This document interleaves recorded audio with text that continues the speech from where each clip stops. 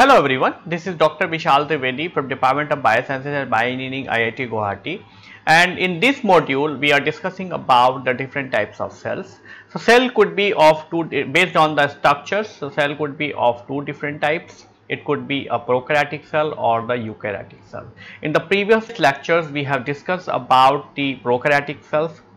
We have discussed about the structure of the prokaryotic cell and how the different components are present in the prokaryotic cell. We have discussed about the cell wall. We have discussed about the different types of analytical barriers what are present in the prokaryotic cells, and then we also discussed about the chromosomal DNA and as well as the plasmids. And in the previous lecture we have also discussed about how you can be able to isolate the plasmids from the bacterial cell and how you can be able to use them for the different types of applications, and how the plasmid is actually giving the spreading the resistance or the different types of properties.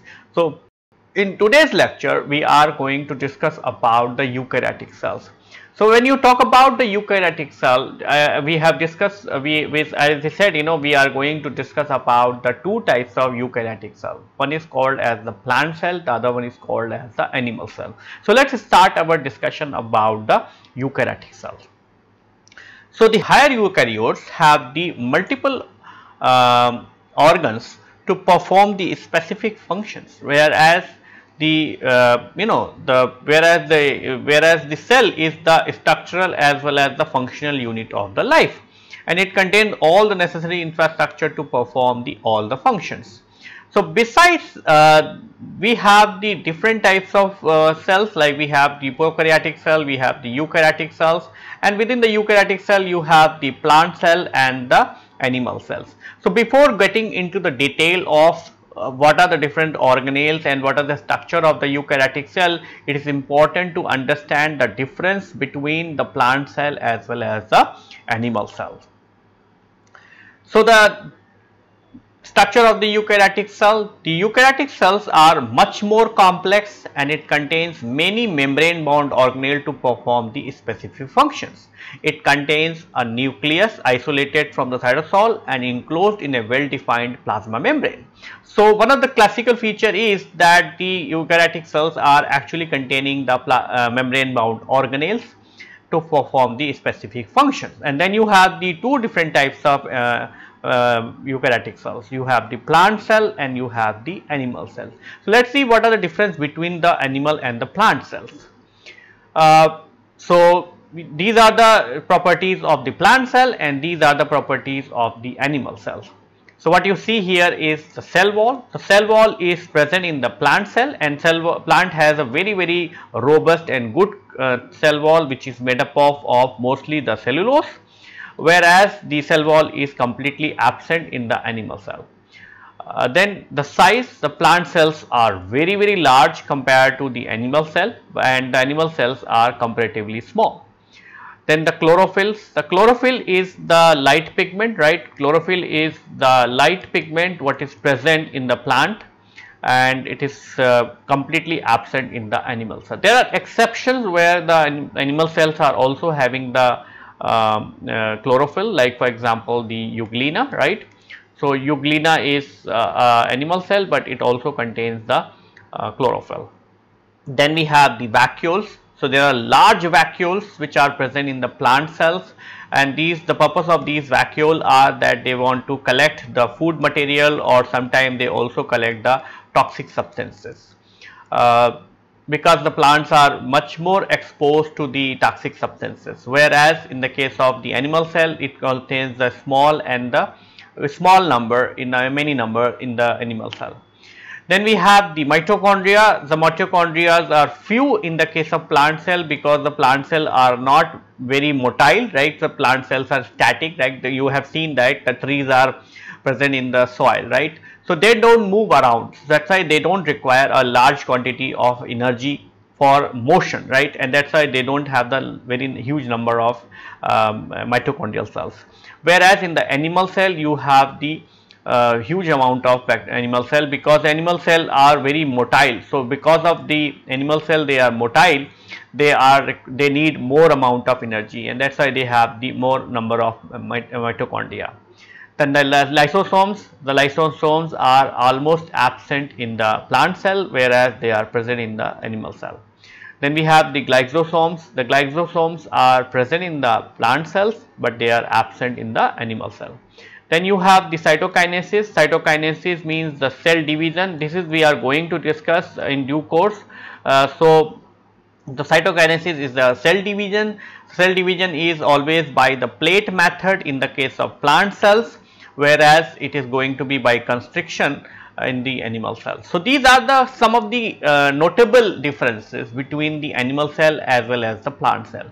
But overall, the basic property of these two cells are very same actually. They both have the plasma membrane, they both have the many of the organelles what are present. So let's start discussing about the different types of organelles what is present in the eukaryotic cell, and we are going to then take up the some of the organelles what are exclusively being present in the plant cells and so on. So let's start our discussion with the first organelle, and that organelle is called as the cytosol. Cytosol is nothing but the water or the liquid part what is present inside the cell. So you see the cell which is there, and it has a nucleus in the center, and in between whatever you see is actually called as liquid part. Whatever you see is called as the cytosol. So cytosol is the liquid part filled inside the cell, and it contains the water, salt, macromolecules, which means it contains the proteins, lipids, RNA. It has an array of microtubules fiber running throughout the cytosol to give the vesicular structure to its destinations. So within the cytosol you have the different types of microtubules running, right? So these microtubules are actually making the road within this cytosol, and on these roads only the vesicles are moving, and that's how they are actually delivering their content. Just like as you are ordering the material from the Amazon, right, or Flipkarts, and then the guys are coming to your place, right? But how they are coming? They are coming because there is a road, right? There is a road to your home, right? And that's how they come using this road. So these roads are made up of the microtubules, which we are going to discuss in our subsequent lecture.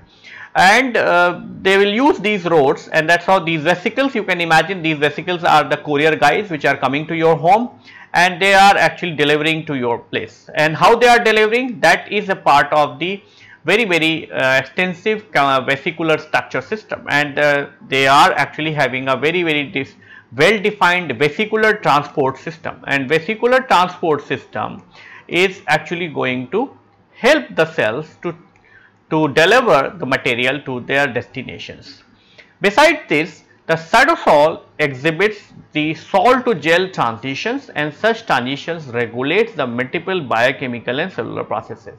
So salt and gel transition is actually making either the cytosol more thick or more thin, and because of that the localized salt and gel transition is actually going to make the substrates more concentrated or less concentrated, and because of that they can be able to enhance or they can be able to change the rate of these reactions very nicely.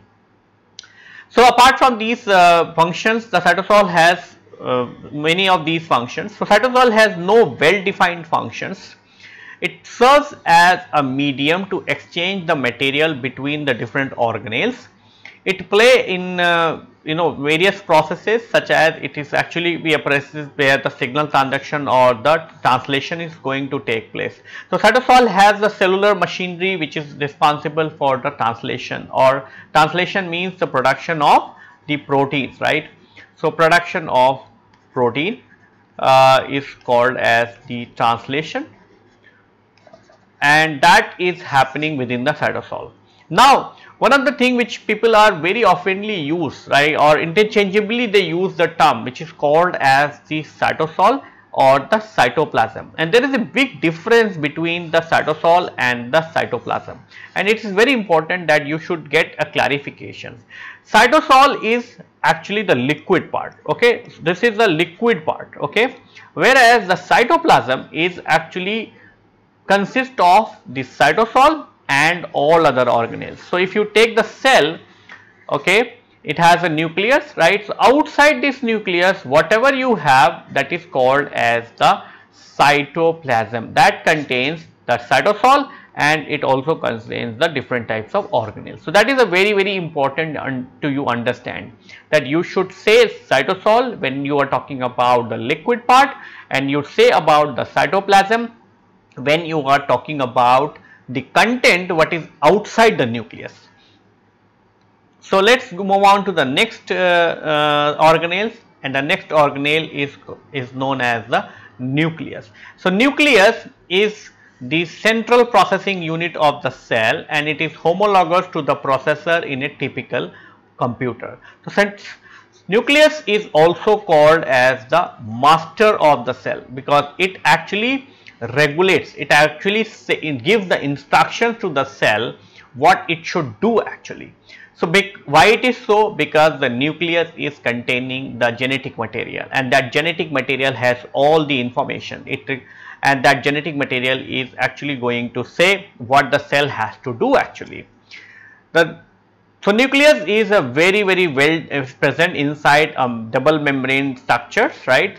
The liquid which is filled inside the nucleus is called as the nucleoplasm, and the nucleoplasm is actually contains the different types of molecules, like so it is a viscous liquid which contains the nucleotides and the enzyme to perform the replication and the transcriptions, and as well as the DNA damage repair system, right? So the nucleus contains the nucleotides which is required for the replication as well as for the transcription, and then it has the replication machinery. Replication machinery means it is actually going to make the DNA, another copy of DNA, so that will required when the cell is going through with the cell division. Then it contains the genetic material, the DNA, in a complex fashion involving the several proteins which are called as the histone proteins. So compared to the bacterial cell, the DNA is present in a complex with the proteins, and that these proteins are called as the histone to pack into a nuclear bodies or to the chromosome. So the chromosome, when we say about the chromosome, it is a authentic chromosome what is present in the eukaryotic cell. The chromatin in the eukaryotic nucleus, so chromatin, like the DNA content, is present in the two forms. Either it can be euchromatin or the heterochromatin. So you can have that chromosome which is going to be either be present as the euchromatin or the heterochromatin. So euchromatin is a part of the chromatin where the DNA is loosely packed and it is transcriptionally active to form the messenger RNA. So euchromatin is actually active, whereas the heterochromatin is non-active or inactive, which means the eukaryotic cell has the mechanism so that they can be able to make some portion of their genome active and some portion of their genome inactive. Why it is so? Because they don't want to expose their whole DNA for the cellular machinery and as well as for the different types of toxicants, and because of that they can be able to protect. So the DNA what is present in the heterochromatin is actually going to be more densely packed, and because of that it is getting protected from the any kind of damages. So they will be protected from the damages. And it is transcriptionally inactive. So the portion what you are what you require, for example, if there will be a requirement of the insulin molecule, right? For example, if we require insulin, then that insulin gene is actually going to be present in the euchromatin, and that's how the insulin is going to be transcribed within the nucleus, and that's how the insulin production is going to start in the cytosol. Since the nucleus is present inside this particular double membrane structure, it is actually well protected from the cytosol or well separated from the cytosol by the very complex structure, and that complex structure is called as the nuclear membrane. So the nucleus in eukaryotes are present in a double layer of membrane known as the nuclear envelope. So what you see here is, this is the nuclear envelope where you have the nuclear pore, and this is the only portion through which the molecules can come in or the synthesized molecule can go out. The outer membrane of the nuclear envelope is continuous with the rough endoplasmic reticulum and has the ribosome attached to it. The space between the two membranes is called as the perinuclear space, and the nuclear envelope is often has the nuclear pore, and as per the calculation, an average nucleus has the 3000 to 4000 pore per nuclear envelope. So you have these type of nuclear pore, and the nuclear pore is a 100 nanometer diameter and it contains of several types of protein. It is a gateway for the transfer of material between the nucleus as well as the cytosol. So you cannot just get anything into the nucleus, because then that is the case, there are many DNA damaging agents what are present in the cytosol. So they will not get into, because the nuclear pore is actually going to have a mechanism so that they can be able to discriminate between who will be allowed to get in and who will be allowed to go out of this DNA. The RNA formed after the transcription from the DNA within the nucleus, and it will move out from the nucleus into the cytosol to the nuclear pore. Similarly, the protein from the cytosol crosses the nuclear pore to start or initiate the replication, transcription and other processes, because you require the signal from the cell also. You require the cellular machinery from the cell so that you can be able to perform the different types of functions, for example the replication and transcriptions, and that is also being governed, or that is also being completely being controlled by the nuclear pore. Now let us move on to the next organelle, and the next organelle is called as the mitochondria, and the mitochondria is also called as the powerhouse of the cell because it is responsible for energy production. So and that is why if you recall, when we were talking about the plant versus the animal is having the more number of mitochondria because they require more energy compared to the plant cell. And as the organelle is actively involved in the generation of a molecule which is called as the ATP to run the cellular activities. Mitochondria is a double layer membrane bound organelle with the different structural properties. Outer membrane is smooth, right? So this is what you see here. This is a double membrane structure, and the outer membrane is smooth, right? So this is the outer membrane. What you see here is a smooth membrane. And it covers the complete organelle with the large number of integral protein which are known as the porins. So on this outer membrane you have the proteins which are called as the porins, and the porin allows the free movement of molecules less than 5000 Dalton within and outside the mitochondria, whereas the large molecules or the protein moves into the mitochondria through the transporter involving the signal peptides known as the mitochondrial targeting sequences. So it is not like just like the nucleus, it is not like that anything will be allowed to get in or anything will be allowed to go out. There is a small size, like if it is a size of 5000 Dalton, that is the molecule which is going to be allowed get in through the porins. But if it is bigger than this, right, suppose you have the 50,000 Dalton, then that protein has to be go through with a well defined mechanism, which means it should have a signal peptide, so that signal peptide should be of a mitochondrial targeting sequence. So don't worry about these targeting sequence and all these kind of terminologies, because that we are going to discuss. Inner membrane is folded into a membrane projection which are called as the cristae. So what you see here is the inner membrane which is being folded in the form of the cristae, and the cristae occupies major portion of the membrane and house machinery for the anaerobic oxidation as well as the electron transport chain to produce the ATP. Due to the presence of the inner and the outer membrane, the mitochondria can be divided into the two compartments. First, in between the inner and the outer membrane. So this is the compartment, right, and known as the intermembranous space, and the second inside the inner membrane known as the matrix. So this is the matrix what you see here, right, this is the matrix. The protein present in the intermembranous space have a role in executing the programmed cell death or the apoptosis, which we are going to discuss in a subsequent modules. Matrix is the liquid part present in the innermost of the mitochondria, and it contains the ribosomes, RNA, DNA, enzymes to run the Krebs cycles and the other protein. So this protein, this portion what you see here is called as the matrix, and the matrix is actually going to have the cellular machinery. It contains the ribosome so that you can have the protein production, because you know that the nucleus, the mitochondria has its own mitochondrial DNA. So it can be able to do the transcription and translation, and that's how it can be able to produce the proteins. Then it also has the RNA, DNA, and it also has the enzyme for the running the Krebs cycles and all of the proteins. Mitochondrial DNA is a circular DNA. It has a full machinery to synthesize its own RNA, which means it can have the ability to synthesize messenger RNA, ribosomal RNA, and as well as the transfer RNA and the proteins. A number of differences exist between the mitochondrial DNA and the DNA what is present in the nucleus.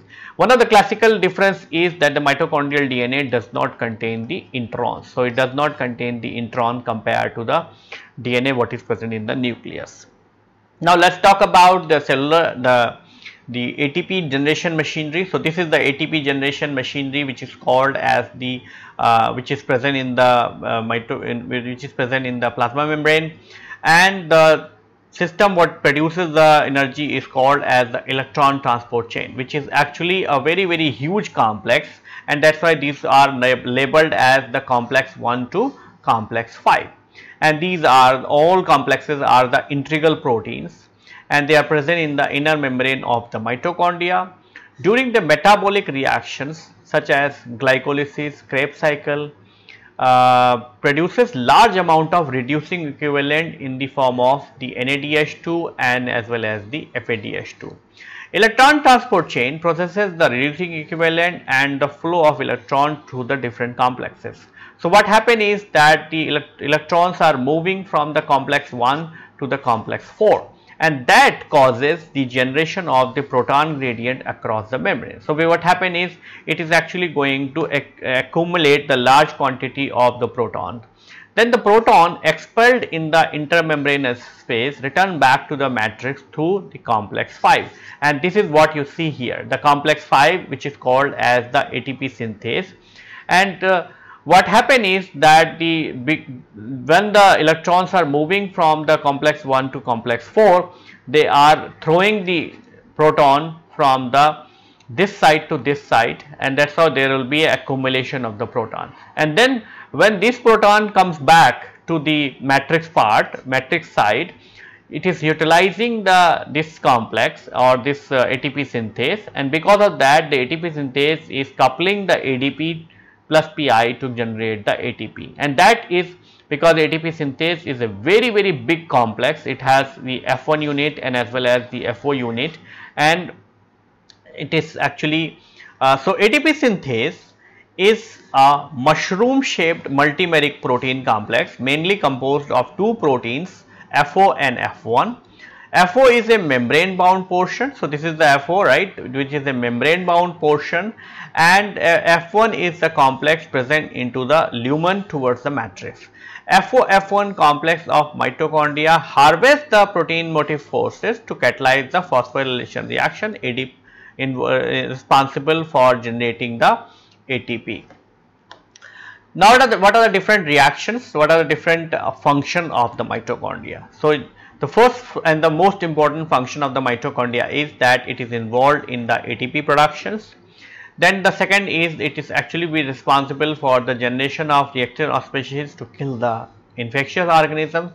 So when there is the entry of the infectious organism within the mitochondria or within the cell, it actually induces the production of the reactive species. Reactive oxygen species means any molecule which actually contains the single electron. So because of this single electron, they are very toxic, right? So because they are toxic, they are actually being used as a weapon to kill the microorganisms.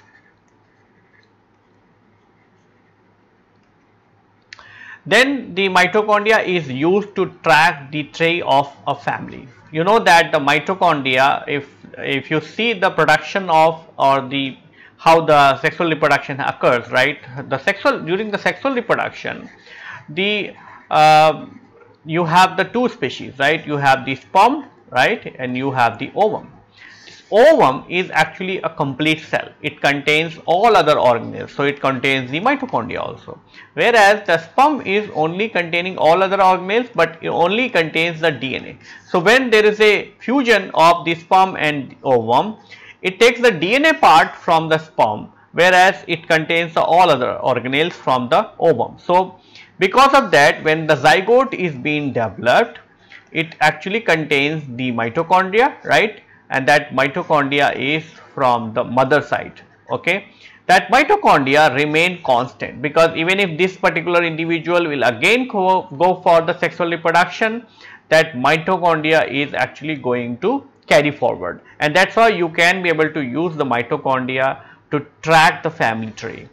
Then the mitochondria is also having a role in the programmed cell death or the apoptosis. So apoptosis is what we are going to discuss in the subsequent modules, but I have given a very short write up so that it will actually help you to understand what is apoptosis. So apoptosis is a programmed cell death involving the series of events involving cellular metalloprotease known as caspases. In an adverse event of exposure of the cell to the cytotoxic agent or to the environmental conditions, it activates the cell surface signaling to activate the cytosolic proteases. In addition, it disturbs the mitochondrial membrane potential to cause the release of a protein which is called as the cytochrome C. As you remember, right, when we were talking about the transport of material within the cytosol and outside, we said that the porine is only allowing the 5,000 Dalton proteins, right? But if there will be a membrane potential problems, right, if there will be a drop in the potential, then that will allow the leakage of the proteinaceous substances from the mitochondria, and one of such protein is called as the cytochrome C. And once the cytochrome C is going to be released from the mitochondria, it is actually going to activate the different types of DNases, and that's how the DNases are actually going to destroy the DNA what is present inside the nucleus, and ultimately it is going to destroy that particular cell. And this is actually a very, very programmed death, and that's why this is called as the apoptosis. Now let's understand the first process, how the mitochondria is actually synthesizing the ATP. So to understand and to explain this process, the people have put forward a theory which is called as the chemoosmotic hypothesis. So what it says is that the F1 particle, so you remember, right, it has two particles, one is FO particle, other one is F1 particle. FO is the integral membrane protein which is only responsible for holding the F1, and it also gives the path for the protons to enter, right? Whereas the F1 is actually a multimeric protein complex, and it contains the three different proteins. It contains a protein which is called alpha subunit, it contains the beta subunit, and it contains a gamma subunit. So this is the gamma subunit what is present in the center, and the function of the gamma subunit is that it actually only transfers the complexes from the alpha to beta. So what you see here is that these alpha and beta proteins are, or the subunits, could be present in two different conformations. Either it could be present in the loose binding conformations or the tight binding conformations. So when they are present in the tight bind conformations, they will bind that particular molecule very tightly. So what will happen in the beginning? In the beginning, the ADP and the PI is actually going to come and bind to the loose binding side. So once they will bind to the loose binding side, the gamma subunit is actually going to take these molecules and put it into the another subunit, and once they will reach to another subunit, the ADP and PI are actually going to mixed with each other, and that's how they are actually going to form the ATP. As soon as it forms the ATP, it will again be flipped to another subunit, and that subunit is open complexes, and that's how it is actually going to it is going to release the ADP, and then it is actually going to take up the new molecules of ADP and PI. So this cyclic event is going to continue for many rounds, and that's how it is actually going to keep giving you the ATP synthesis.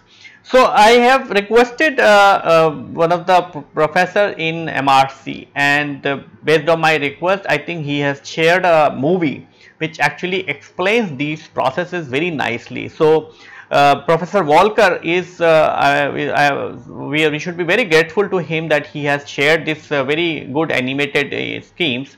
So in this scheme, they have shown how the ATP synthase is actually synthesizing the ATP utilizing the different types of complexes. So what you see here in this movie, that this cyan color portion is actually the FO particle, and all these what you see here is F1 particle.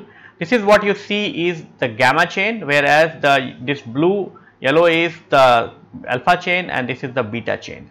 So what when you will see that when it is actually utilizing the proton motive force, it is actually rotating, and when it is rotating, it is actually accepting the ADP and PI, which is in the loose binding site, and once the loose binding site is rotating, it is converting into a tight binding site, and that's how the ATP and PI are mixed together and it generates the ATP. Again there is a rotation, and because of that it is getting converted into the loose binding site, and that's how the ATP which is formed in the previous cycle is going to be released. So this is a very good movie to understand the whole process, and that's how you will be able to appreciate how these events are actually been happening. So what you see here is actually it is showing how the ADP and PI are combining with each other. So you see these are different bonds through which the ADP is combining with the PI, and that's how the ATP is formed, and that's how it is actually being released from the system. So this is all about the ATP synthesis and its mechanism by the ATP synthase. And what we have discussed so far, we have discussed about the eukaryotic cell, and within the eukaryotic cell we have discussed about the differences of the eukaryotic cell with the plant cells, and then we have discussed about the nucleus, we have discussed about the cytosol, and we have also discussed about the mitochondria. Now in our subsequent lecture we are going to discuss about some more organelles from the eukaryotic cell, and then we also going to discuss some more interesting aspects related to the cell. So with this I would like to conclude my lecture here. Thank you.